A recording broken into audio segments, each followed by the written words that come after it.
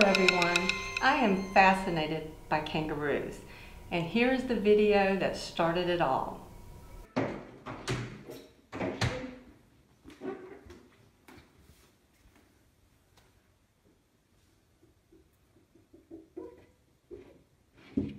Don't you scratch my window. Oi!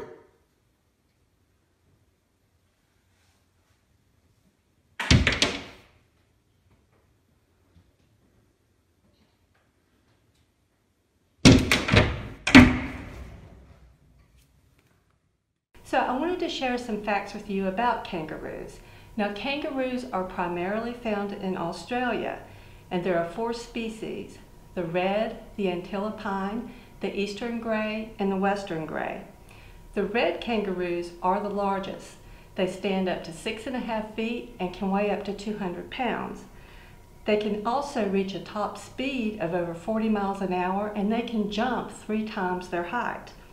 So kangaroos are the only large animal to use hopping as their method of locomotion.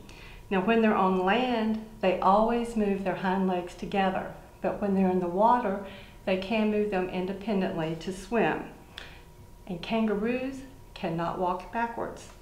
So kangaroos have big, strong tails that they use to balance when they're jumping. And you may have noticed in the video, the kangaroo banged against the glass and then caught its balance by landing on its tail.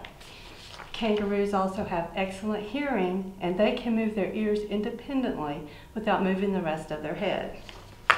So the female kangaroos have a little pouch on their belly that's made by a fold in their skin, and that's the location where they cradle the baby kangaroos, called joeys.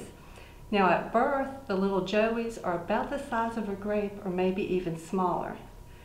Now I have seen the inside of a kangaroo pouch, and it wasn't the fuzzy pocket that I expected. It's hairless on the inside, and it's lined with sweat glands that release antimicrobial liquid to keep the little joeys free from germs. So one last fun fact: there are more kangaroos in Australia than there are humans. So I hope you've enjoyed learning a bit about kangaroos. I want to leave you with a little kangaroo humor. So what do you get when you cross a kangaroo with an elephant? Give up?